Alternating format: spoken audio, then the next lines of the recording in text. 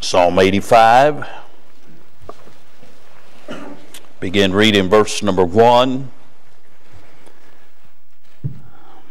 The psalmist said, Lord, thou hast been favorable unto thy land. Thou hast brought back the captivity of Jacob. Thou hast forgiven the iniquity of thy people. Thou hast covered all their sin, Selah. Thou hast taken away all thy wrath. Thou hast turned thyself from the fierceness of thine anger. Turn us, O God of our salvation, and cause thine anger toward us to cease. Wilt thou be angry with us forever? Wilt thou draw out thine anger to all generations? Wilt thou not revive us again, that thy people may rejoice in thee? Show us thy mercy, O Lord, and grant us thy salvation. Let's pray. Father, we sure do bless you. Thank you for the good song service. Lord, thank you for the message of every song. Thank you for those that use their talent for your honor and for your glory. God, thank you for the good testimonies. Thank you for the good fellowship leading up to service. Thank you for being a good God. Now, Father, I pray for the next few minutes you'd continue to hover around this place and you'd speak to our hearts. Lord, we're seeking you and we're seeking revival. And I pray that tonight some things would be made clear. And I pray that tonight it would create a desire and a hunger within each and every one of your children to draw up closer to thee. Father, do for us what we cannot do for ourselves. Lord, we cannot work for revival. We cannot wish for revival. We must, Lord, pay the price by doing what you say to do in the Scriptures to have revival. Send revival this night. And Lord, may it sustain through the weeks and months to come, that we might see many turn to thee and we might see many come to thee through salvation. Bless now, use this unworthy vessel. Thank you for Miss Crystal getting better. Touch her and help her. Thank you that Miss Rhonda and Miss Shannon's doing better. Help them. Lord, continue to help Lord, and move in people's hearts and lives. We'll thank you for it. For it's in Jesus' wonderful name we do pray. Amen and amen. We find in these verses where Israel has been led out of captivity and been led back to her homeland. Notice a few things. We see, first of all, verse number 1, a favorable God. He said, Lord, thou hast been favorable unto thy land. Thou hast brought back the captivity of Jacob. Now, friend, you and I that sit here in the United States of America, that we've been raised in America, that all we've known is American soil, we don't know what it's like to be a slave. We've never been in bondage unto another government. We have never been utilized as the labor force to build another nation. But Israel had. Israel had been in captivity. Israel has now raised a couple generations in captivity. And God has been favorable unto them, and He has allowed them to come back into their land. You say, well, if He was a favorable God, why did He allow them to go into captivity in the first place? Neighbor, it was not God's will for them to go into captivity. God raised up prophet after prophet and preached to them to repent of their sin, to turn from their wickedness.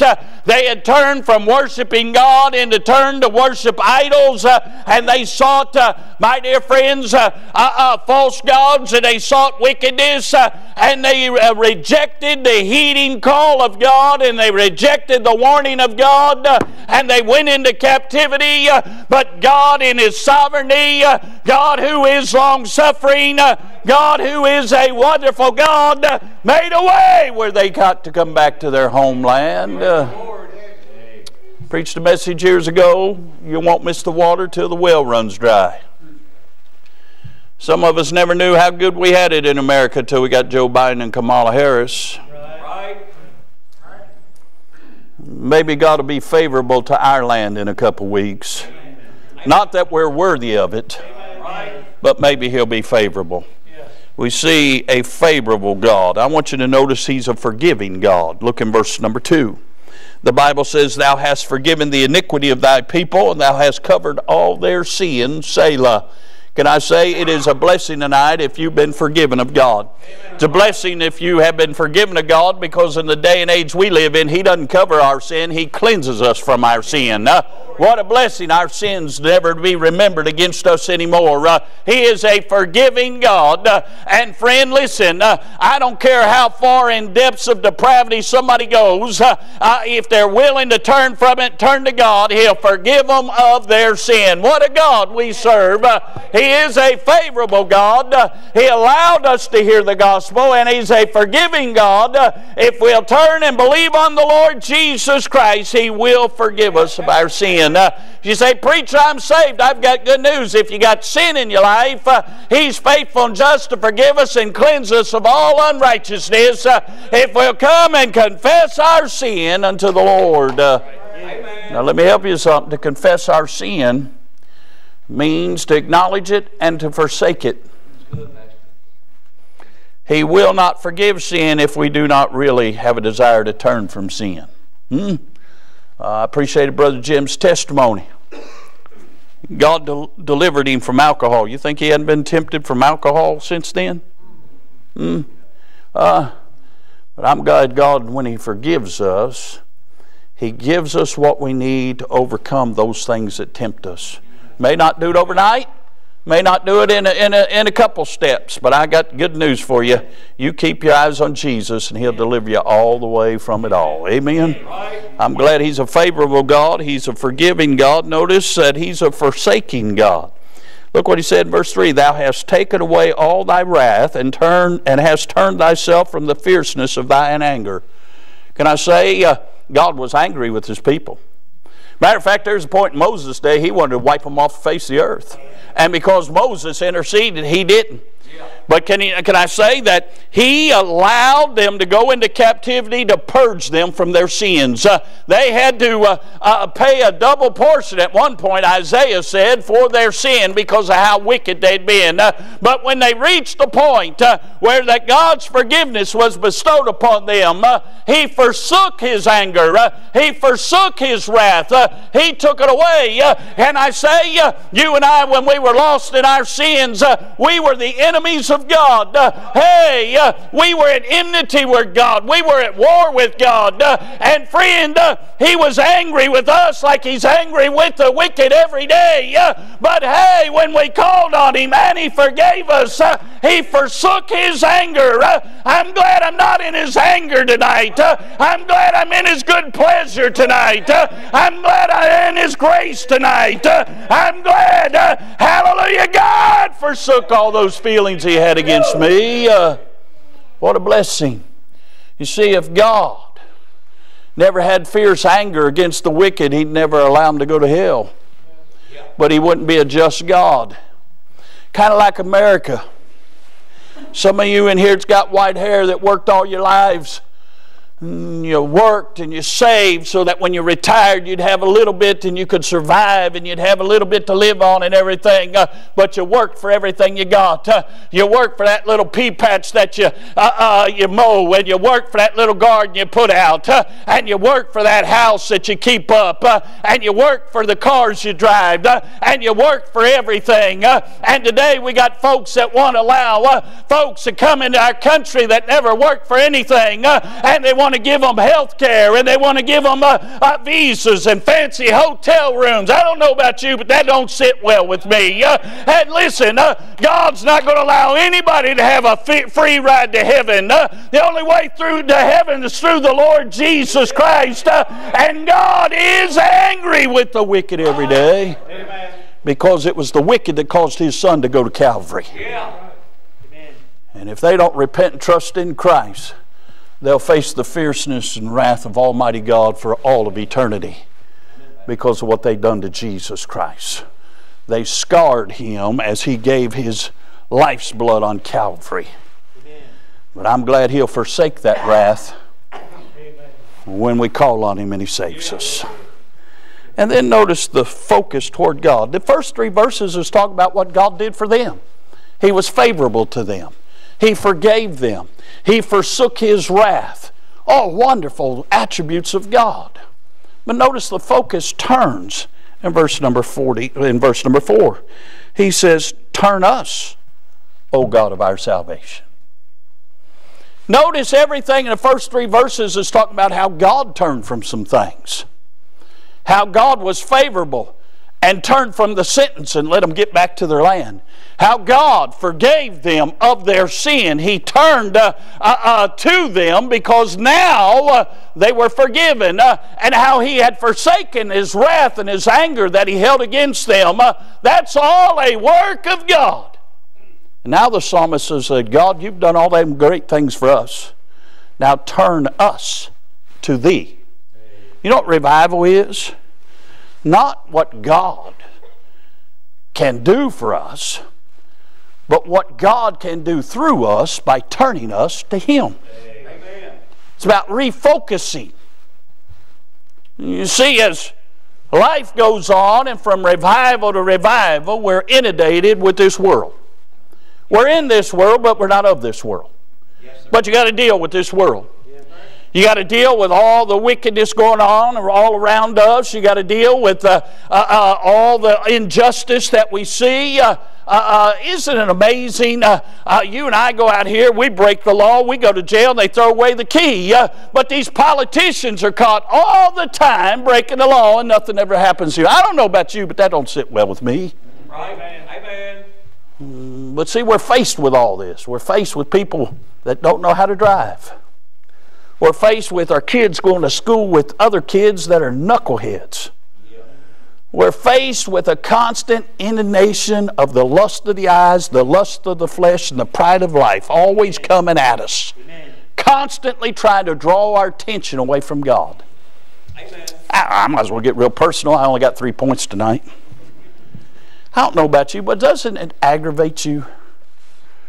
When folks don't hardly ever come to church, but they'll stand up and brag about all they got and all about their sin and how blessed they are. I don't know. That kind of aggravates me.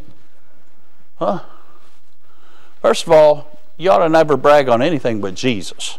Right? Because everything you got came from Him. Right. Amen. But it kind of aggravates me that folks that aren't faithful and they act like we owe them something when they show up. Amen. Doesn't it aggravate you? Kind of aggravates me. Sure. Huh? Listen, I don't have to come to church.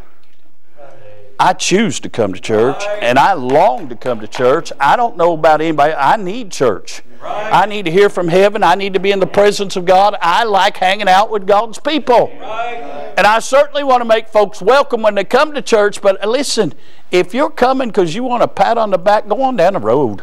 Yeah. We ought to come and offer up hand claps of praise to Jesus. Right.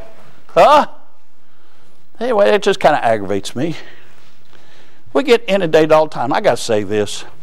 My darling daughter, who spawned from my loins, found the Foster theme song that my wife will never let us sing, but we're going to sing it.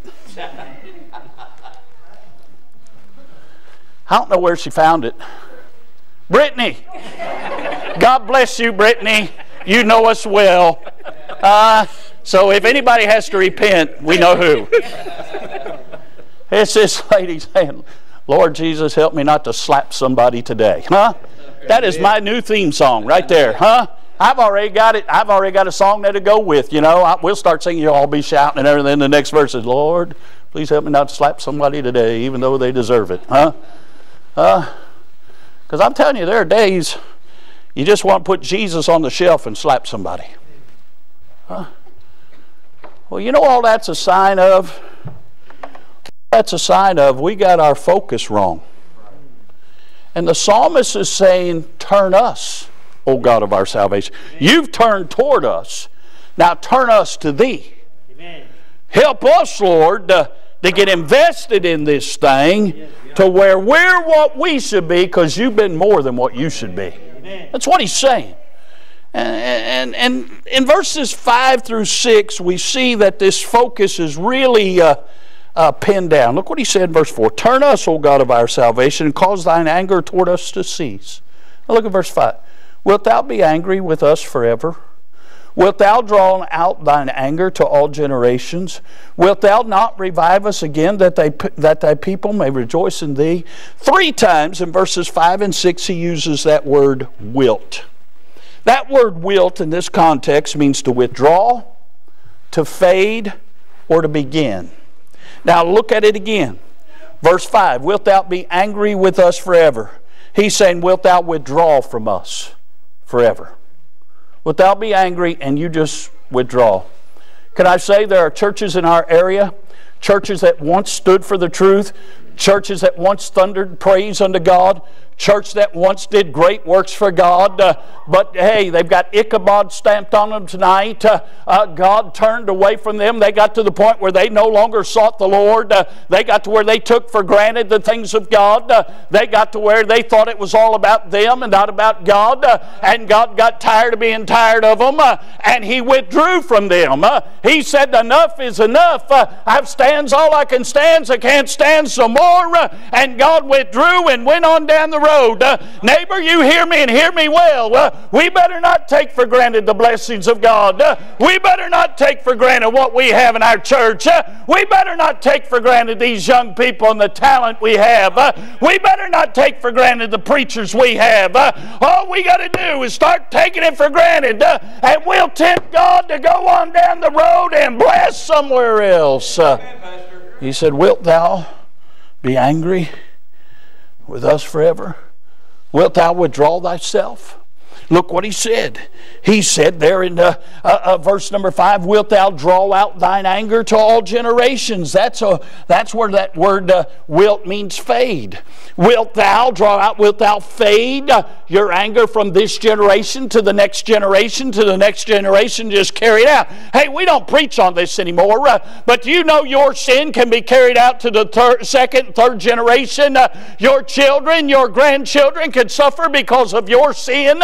Hey, again, a lot of churches are in a mess today because their fathers a few years ago chose to go a different direction than what the Bible says. They started heaping to themselves teachers having itching ears, and tonight their churches are in a mess, and God has faded out His anger and carried it down from generation to generation. Listen, I'm thankful for household salvation. I'm thankful for generational salvation, but listen, friend, if we don't get right and have revival, it'll affect the next generation. And then we find the third time he uses wilts in verse 6. Wilt thou not revive us again? Now that word again means he's revived them before. And he said, wilt thou not revive us again? And in that context, the definition of the word wilt is the word begin. Wilt thou not begin revival again? What a blessing.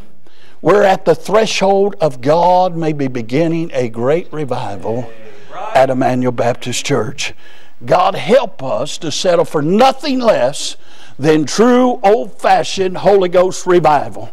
In order to have it, we got to pay the cost of it. We got to pray for it. We got to seek the Lord for it. We got to mind the Lord when He walks through here and does some things. But friend, you not have revival. Just show it up here and there and whenever you want to. Amen. How sad would it be if her little granddaughter shows up bragging about how good God's been around here and none of these young people are here? There's great responsibility in having revival. Amen, Pastor. So this is what I want to preach on tonight.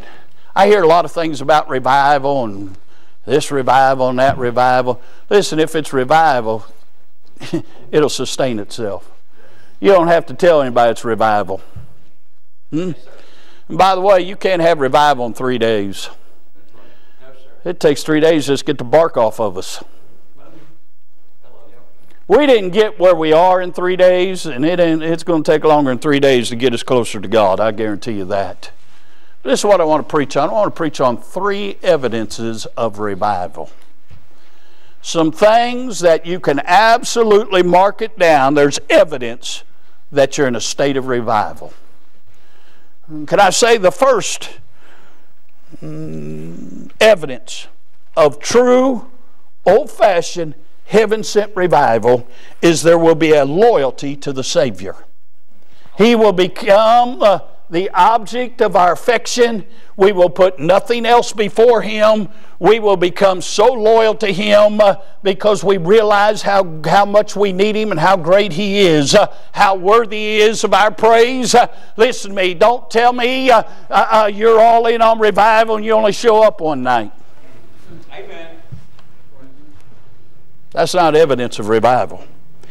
The evidence of revival is you getting closer to Him. There is a loyalty of the Savior. Now listen, I'm going to upset somebody right here. Don't really give a rip because I want to slap somebody today. It's a great song. Hear me and hear me well. You can't love the Savior and not be loyal to the Savior.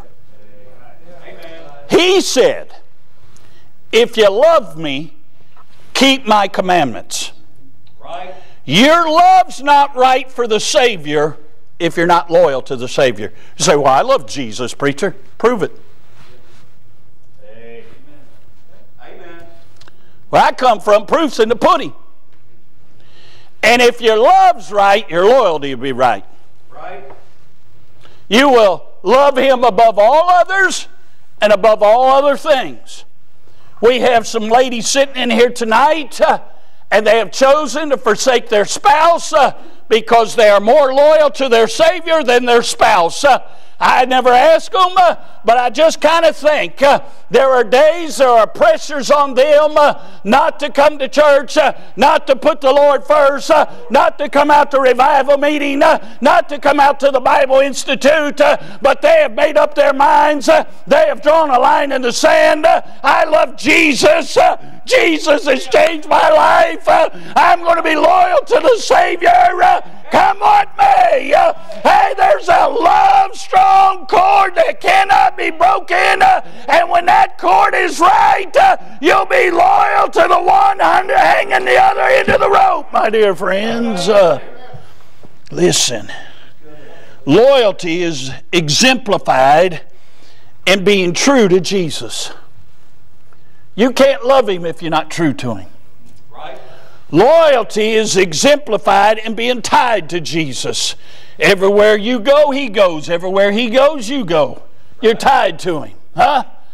You know what I like it? I like it when people say, Brother Doug and Sister Annette, we're just kind of tied together. Huh? We've been together 36 years. Most of the time you see one of us, you see the other. Huh? We're just tied together. Hey, I've been tied to Jesus for 50 years. Huh? Everywhere I go, He goes with me, and people ought to see Him. Are you listening? You can't be love right. Loyalty comes with being true to Him. He said, forsake not the assembling of ourselves together, so much more as you see the day approaching. What's He talking about? His coming. We don't need less church, we need more church. It's amazing how many churches don't have Sunday night service, don't have midweek service. We need to have more church. This thing isn't getting better, it's getting worse out there. We need to get closer to God. Hey, we ought to be true to Him. We ought to be tied to Him. And can I say, loyalty is exemplified in trusting fully in Jesus. I just don't trust Him when I need something. Amen. I trust Him every day. Amen. Because without Him, I can do nothing. Can I say, an evidence of true heaven dispatch sent revival is there will be a loyalty to the Savior. I guarantee you there's folks that are members of our church that don't even know we're starting revival next month or next week. Amen. Even though we've been announcing it for months. Because that's not where their loyalty lies. Yes, sir. God help us. Don't pound your chest and tell somebody how spiritual you are when you can't even find your way to church. Amen. By the way, coming to church don't make you spiritual, but it's a good step in the right direction. Amen. Amen, Pastor. An evidence of revival is a loyalty to the Savior. You hear me. The second point tonight, a true evidence of heaven-sent revival is there'll be a loathing of sin. Yes. Amen. Too many churches today are trying to embrace sin. I appreciate my friend Brother Jim telling me a couple weeks ago about the Methodists having a night, have a beer with a queer. That was a real blessing to my soul. That's what it was, wasn't it? Huh? I'm not making that up. Huh? Embracing sin. You notice how many of these denominational churches have rainbow flags, welcoming them all in. They want their numbers. They want their nickels. They want to be all-inclusive. Well, I got good news for you. Jesus is all-inclusive. He said, "For God so loved the world that He gave His only begotten Son, that whosoever believeth in Him should not perish, but have everlasting life." Jesus tasted death for every man. Jesus is willing to save every man. But just like Miss Marcy sang, just like the youngin sang, when Jesus saves you, He changes you. He don't leave you in your sin anymore. He changes you, makes a new creature out of you. What a blessing. Tonight I may still be in the depravity of my flesh. And Paul said it right. "Oh, wretched man that I am, who shall deliver me from this body of death?" But I've got good news. I may not always be what I should be, but I'm not what I used to be. Because Jesus saved me and made a new creature out of me. When folks get saved, they start loving the things God loves and start hating the things God hates. And by the way, God hates some things. He hates pride. 7 things He hates. He hates people who sow discord among the brethren. So Brother Seth, if you get to talking about Brother Ray to somebody else to try and get somebody else to hate Brother Ray, God will hate you. Hate that sin in you. He hates something. And see, when you get saved, you'll love the things God loves and you'll start hating the things God hates. You know what He hates? He hates sin. Hates sin in people. That's why He sent His Son to deliver us from our sin. And listen, we fail the grace of God every day, but we don't have to live there. Amen. Right. Well, I got to thinking about the loathing of sin. First of all, there's a loathing of personal sin. If revival comes, you'll hate the sin that is in you. Amen. You'll hate thoughts that the devil puts in your head. You'll hate things that you're tempted to do even if you don't do them. You'll hate sin in yourself. And if you step in a mud puddle, you'll feel guilty and you'll hate that. And you'll want to get that thing cleaned up because you'll hate your sin. People that can sin and embrace it and it doesn't bother them, they haven't had revival. Listen to what Paul said, and I alluded to it a second ago. Paul said in Romans 7 verse 18, "For I know that in me, that is in my flesh, dwelleth no good thing. For to will is present with me. But how to perform that which is good I find not. For the good that I would do, I do not. But the evil which I would not, that I do. Now if I do that I would not, it is no more that I do it, but sin that dwelleth in me. I find then a law, that when I would do good, evil is present with me." Down in verse 24, he said, "O wretched man that I am, who shall deliver me from this body of death?" Paul said, I have 2 natures. I have the spiritual nature of the Holy Ghost in me, and I have this fleshly nature, and I find this war within me. I find that there are times when I would do good, instead of doing that, I don't do that. And there are times when I'm tempted to do evil, and when I wouldn't do that, I end up doing that. And he said it's a constant struggle, and it's a war. And he said, "Oh, wretched man that I am, who shall deliver me from this body of death?" What he is saying is, it takes spending time with God. It takes saturating your mind with the Scriptures.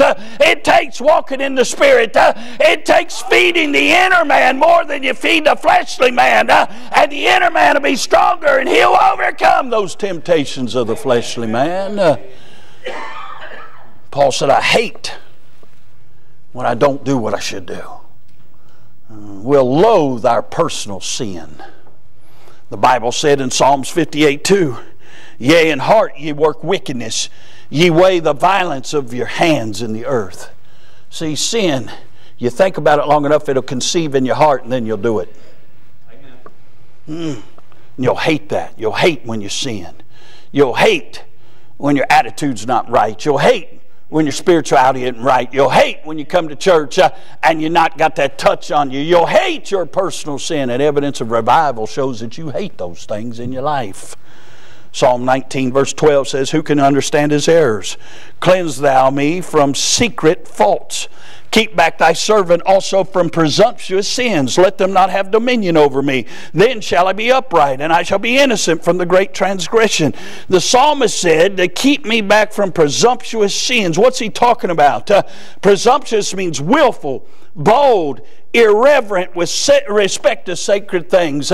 Having a presumptuous sin is where you can live in your sin. You teach yourself not to bother you, insomuch as you go ahead and boastfully do it and are disrespectful to sacred things, knowing God's against it. There are people that come to church and sing that song, oh, how I love Jesus, but in their heart they haven't lived for Jesus, and in their heart they have no business of giving up their sin. That's presumption. Or what'll happen? The devil will tempt you with it, and you get this mindset. Well, I'll go ahead and do it. God will forgive me anyway. No, He won't. Not till you turn and forsake from it. And when true revival breaks out, you'll hate even having those thoughts. Amen. There's a loathing of personal sin. Now, how many of you believe in accidents and coincidences and chances and things just happen out of chance? Now, I believe in the sovereign hand of God, don't you? Amen. Sure. I believe God's in control. I believe nothing caught God by surprise. Well, after we prayed, I went back to get my Bible out of my office, get my Bible, my iPad, get ready to come for service. And my phone buzzed. And usually I don't check it, but it was just kind of an odd time, and I'm figuring it's Trump trying to get money out of me. You know what my sorry, no good, smart aleck son that's at his in-laws did to me? He signed me up to receive Kamala Harris texts. Give money to Kamala. Give money. They call me. I hear you're supporting Kamala. No. If he didn't weigh 250 pounds, I'd pick him up, take him to woodshed, and smack him around a little bit. But it was just an odd thing. But I looked at my phone. It was from a preacher friend of mine. Brother Adrian knows him, Brother Frankie Reeves. Brother Frankie sent me a text. This is what Brother Frankie said, not knowing what I'm preaching on tonight. But this was just an accident. Frankie says, one reason we don't have revival is our heads are full of doctrine, but our feet stink. Nothing smells worse than unwashed feet. I thought that was pretty profound. And that's our problem. We come in, we know all the songs. That's why we sing them without any excitement. We know the Bible. We've been taught doctrine, so we think we're not going to hear anything we've never heard before. And so we come and we sit. We don't get excited. Nothing stirs us because our heads are full, but our feet stink. We've been walking around in the world, and our feet have a staunch going up to the nostrils of God, and God doesn't show up. God doesn't bless because we've got stinky feet. God help us. Amen. Amen. Good. One fellow said this years ago, a head that leaks won't swell. Amen. That's good. Our heads are so full because it's been a long time since we've wept over anything. Maybe the reason we don't have revival is we're so lifted with pride. Maybe God has to break us. Listen, I have no doubt the Lord wants to send revival because His Bible tells me so. And I have no doubt the devil's fearful of revival because there's about 8 families that I've been dealing with since Tuesday about things going on where they've just had things dropped on them. So it's the devil trying to get folks distracted. It might be the Lord trying to break some folks so they'll get rid of their stinking pride and get their feet washed. That's good. We don't sing them songs, Lord break me. I remember that one Bill girl used to get up and sing that song about Lord break me. And then Sydney's got a song about Lord break me. We don't sing one of them. We sing them song, Lord bless me. Maybe if we get our feet washed, He'll bless us. Just saying. Amen. I'm just saying an evidence of revival is the loathing of sin. Not only personal sin, but public sin. I've alluded to some sin tonight already. It's going on in the world. But listen to what happened in the Bible. God spoke through the prophet Jeremiah in Jeremiah 44:9. Have you forgotten the wickedness of your fathers and the wickedness of the kings of Judah and the wickedness of their wives and your own wickedness and the wickedness of your wives which they have committed in the land of Judah and in the streets of Jerusalem? Listen, we may get numb to the sin going on in this world. We may get numb to what's going on and all the wickedness that is heralded, but there's one who never gets numb to it. It's the Lord. And when true revival does break out, we'll loathe public sin. That's why I get on it so much. I know some of you get tired of me talking about mashed potato brains and cackling Kamala. They're just two byproducts of what's going on in this world. There's a lot of wickedness, spiritual wickedness in high places. Our fight isn't with flesh and blood, but this sorry no good devil is working through flesh and blood, and it's going throughout the world, and somebody needs to stand up against it. The psalmist said in Psalm 55:11, wickedness is in the midst thereof, deceit and guile depart not from her streets. Listen, we're living in that day and age. We're living in a day and age where all people are looking for is a party. We ought to live in a country where people are looking for purity, but we don't see that because it doesn't thunder from our pulpits anymore, and people aren't living pure lives for Jesus in this world, so the world has no measuring stick to aspire to. True revival will make us the envy of the world. They'll desire what we have. There'll be a loathing of your personal sin and public sin, but also pious sin. Can I say, preachers ought to know better. But we live in a day and age where preachers are as wicked as anybody. Amen. There are preachers that are committing heinous sins, try to cover it up, and they wonder what's wrong with our churches. Amen. It's not new. That's why I call out some of them like Brother Joel. He's not a brother, he's wicked. But these people are in positions behind so-called pulpits, if they still have one, and people are looking to them for answers, and they're living horrible lives, wicked lives. But up in front of the cameras, they sure do sound real sweet. Yes. Joel wrote that book, Every Day's a Friday. No, some days are Mondays. Right. And Monday ain't a Friday. But listen to what happened in Jeremiah's day, in Jeremiah 2:8. The priest said not, where is the Lord? And they that handled the law knew me not. Listen to that. Those that stood up and handled the scriptures knew me not. The pastors also transgressed against me. And the prophets prophesied by Baal and walked after things that do not profit. Can I say, we have name it, claim it religions. They'll say, send us $1,000. God will send you 10,000. Buy my little bottle of water that came out of some stream in Jerusalem. It'll heal you. Get one of my prayer calls. Get this. It's all filthy lucre. Can I say Jesus didn't come and ask anything from anybody? He came and freely gave himself, freely gave the gospel. He freely offers grace. Jesus isn't interested in what we can do for him. He's interested in what he can do for us. And the church ought to be interested in getting the gospel out and helping folks and loving folks where they're at. Right. Amen, Pastor.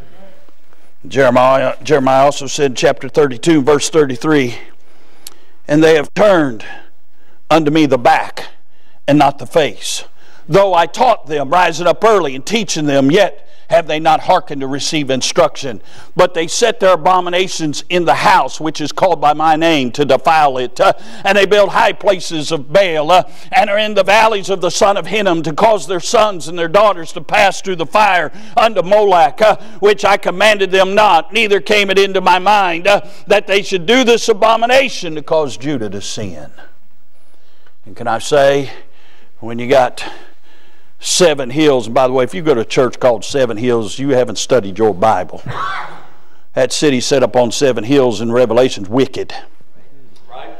If you go to a church called Immanuel Baptist Church, you haven't studied your Bible. That was the most carnal church recorded in Scripture. But because it sounds good, people do that. But 7 Hills had a festival today, and they offered everybody, bring your kids, we'll give them pumpkins, and we'll have all kinds of booths, and we'll have all kinds of this, and what they offered was sacrilege. And then they just tie the name of Jesus on top of it to make it all look pretty. Amen. And I say God hates that stuff. Do you know what God said? He said He chose through the foolishness of preaching to save them that believe. Amen. Amen. God help us. There'll be the evidence of loyalty to the Savior. True revival breaks out. There'll be an evidence for the loathing of sin if true revival breaks out. And then lastly, there'll be the evidence of longing to see sinners saved. That's an evidence. That's the last commission Jesus gave the church before He ascended back to heaven, to take the gospel to every creature. Yes, sir. And when there's true revival that breaks out, there'll be a longing to see people saved. Yes, sir. Listen, revival is not to see people saved. People that are lost in their sin have never been made alive. How can they be revived? Revival's for the church. And as an evidence of revival coming to the church, people will get saved. Because folks have a longing to see people saved. They'll tell people about Jesus. They'll take tracts out to people. They'll invite people to come. People will see revival in that person and say, I want what they've got. There'll be a longing to see people saved, and folks will get saved. Listen, if true revival breaks out, there'll be a cry for sinners. Yes, sir. We'll cry to them. We'll plead with them. Come, see a man that told me all things ever I done. Remember when you first got saved? One of the first evidences you got saved, you couldn't wait to tell somebody you got saved. Amen. Amen. What happened to you? Time, trials, obstacles, flesh. Your joy has dwindled. When you first got saved, that's all you knew was joy and love. And you wanted everybody to have it. You got frustrated because they couldn't see it, but you couldn't see it till Jesus showed you. But you wanted to tell everybody. When true revival breaks out, you'll have that longing again. You'll plead, you'll cry for sinners. Come, meet the Lord. He'll change your life. There'll be a cry for sinners. And can I say this? There'll be a cry toward sinners. We'll cry unto the Lord, asking Him to save sinners. Yeah. Remember when you used to lose sleep because you had a burden to see somebody saved? What happened?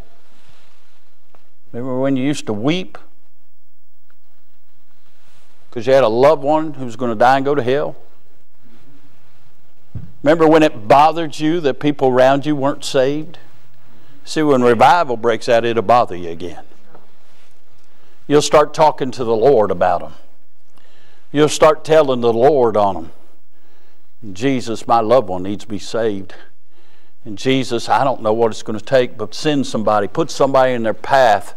Lord, do something in their heart. Break them where they can't enjoy their sin anymore. Jesus, take their sleep away from them to where they can't sleep because they're worried about dying and going to hell. You'll start praying stuff like that when true revival breaks out.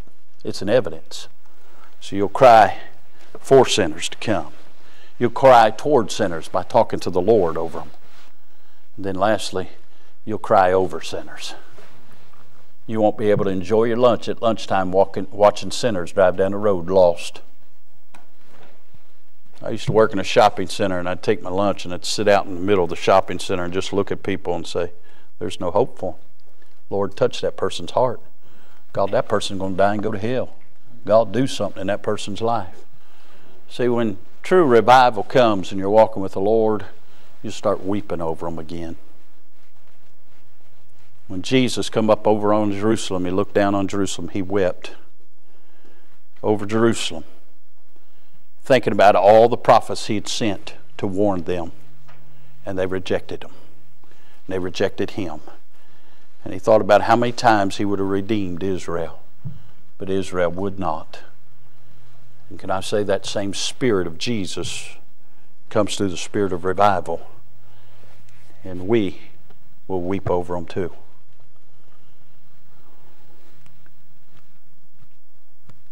I shudder to think, to ask people, Are you revived? Because we're all tempted to lie. We're in church. We don't want to look bad. But the truth is, it'll show on you when you are. There'll be loyalty to the Savior. There'll be a loathing of sin and a longing to see sinners saved. Our question ought to be, Lord, wilt thou not revive us again? God, turn us to thee. Because, Lord, you're the only hope for this world. And friend, whether or not you believe it, you and I might be on the front lines, the final straw that keeps hell from taking over this world. And the only hope is revival. God, help us to settle for nothing less than true revival. Brother Clayton, you go. So I'll stand. Let's pray. Father, help us, Lord, to settle for nothing less than Jesus and His righteousness. God, revive us. We're not worthy of your revival, but we do long for it. God, break our hearts for you. Break our hearts over sin. And break our hearts for sinners. God, do for us what we cannot do for ourselves. Lord, open the scales of our eyes and help us to see where we are. And help us to see where you long for us to be. God, do a work that can be only attributed to your hand of grace. Now, God bless. God breathe. God have your way. We'll bless you for it in Jesus' name. Amen. Do you struggle to find good Bible-based resources to supplement your personal devotions? If so, head on over to ibcflorence.com today and click on Bookstore, where we have a ton of resources. And as always, thanks for listening.